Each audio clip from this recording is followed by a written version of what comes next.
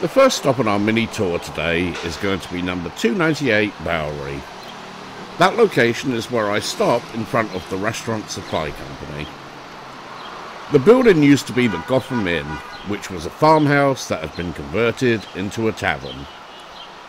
In 1837, the Gotham Baseball Club was formed as the first organised baseball team in America, and in the mid-1800s, the tavern at 298 Bowery was their clubhouse. The first conventions for the National Association of Baseball Players were held here in 1857. For the last 11 years of the 19th century, the building was the Globe Dime Museum. It was here that Harry Houdini gave his first solo performance, and it was also the place where the comedy duo Weaver and Fields also made their first appearance. Somewhat ironically, Joe Weaver and Harry Houdini are buried in adjoining graveyards. I will put a link in the description for that video where I visit both graves, which is also the location where the Cowardly Lion, Bert Lahr, is buried. In addition to the acts named already, the Globe Dime Museum was also where W.C. Fields made his first New York appearances as well. In his own words, he would perform his act all day long and through half of the night, where he would play to as many as 20 different audiences each day. Imagine that in today's day and age. It would be fair to say that he learned his craft the old school way. This is what we are looking at right now, 298 Bowery, where the first organised baseball team in America had its home, and where many a star of vaudeville got their first break before they became famous acts around the world. Across the street once stood McGurk Suicide Hall. It was originally called McGurk Saloon after its owner, John McGurk, and it opened in 1893.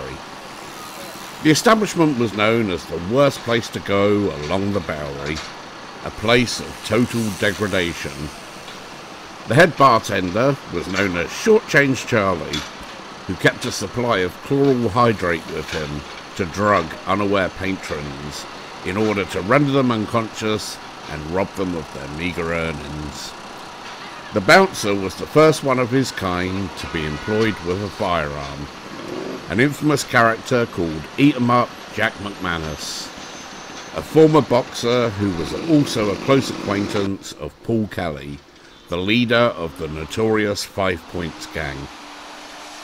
Eat 'em Up Jack was frequently arrested for assault, but rarely faced any consequences for his actions, due to the temporary amnesia suffered by his victims when it came time to identify him to the police.